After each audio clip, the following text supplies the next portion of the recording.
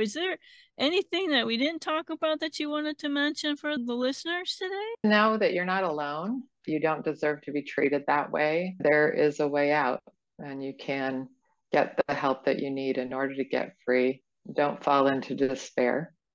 And if you're not feeling loved in a relationship, you're not being loved in a relationship. So love is a verb. And I think we confuse that in our culture.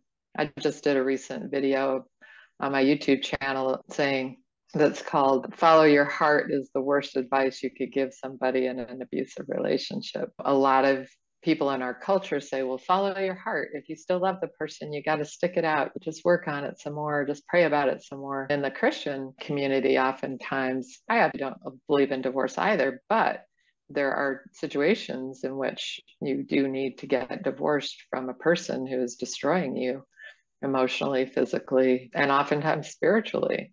So you do need to take care of yourself, but recognizing that you can actually still love a person and make the rational decision to leave.